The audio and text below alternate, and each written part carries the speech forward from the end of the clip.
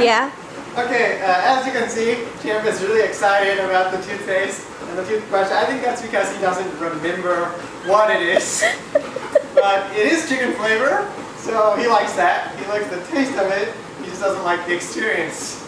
It's the enzymatic toothpaste, so it may work a little better than the non-enzymatic. But here we have the toothpaste. We just use a regular toothbrush. I don't know, you can get a dog toothbrush, but we had an extra one of these. Okay, but the way we found is the best. Usually we do it after bathing him, so he's wet, but today he's not wet. So what we do is we just knock him over on his side like this, and then we make him go backwards, because we found he can struggle a lot more if he's the other way. This way tends to be a lot easier for us. So put a little toothpaste on there, because he likes to smell. I think he remembers now what's going on.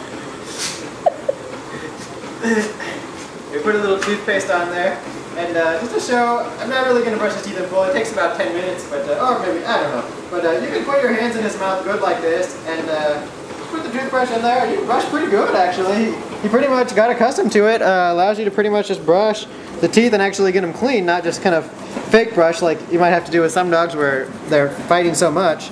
But you can really actually get in there and scrub the teeth pretty good. I mean, he'll start to fight here and there, but you know, when you stick with it, after a few minutes, you'll get most of the spots. You can leave your hands in there and he doesn't bite. He just, you know, he just feels your fingers and then he stops biting.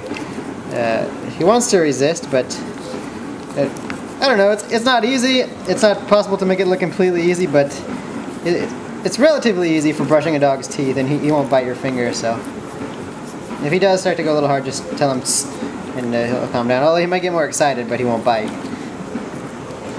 So that's pretty much it. I mean, you have to go around, and it takes about 5 minutes, but that's the process to complete his teeth brushing. You see, he likes the flavor. He just doesn't like the experience. Okay, so that's good. Now, we just rinse the toothbrush off, and Garrett will show you how he likes to hug on the couch. He likes to get petted on the couch, so it's not really a trick, so we're just to show the dog.